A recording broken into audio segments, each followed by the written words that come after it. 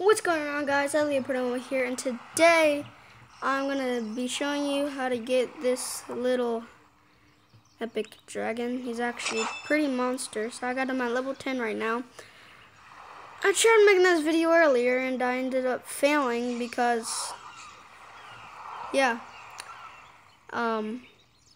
see those two dragons? Those are the ones you breed to make it. I think the first time it's like 59 hours for it to breed. I don't exactly know. But I breeded boiling and plant. And the reason why is because boiling starts with fire element and then ends with water element. So it goes fire and water. Plant, and then the plant is just plant. And if you go to the agave dragon, it's a fire, water, and plant.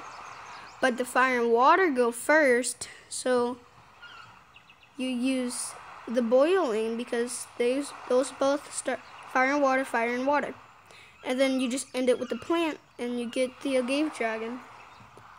So that's basically it. If you guys want more how to breed, I'll show you guys, I'll make another video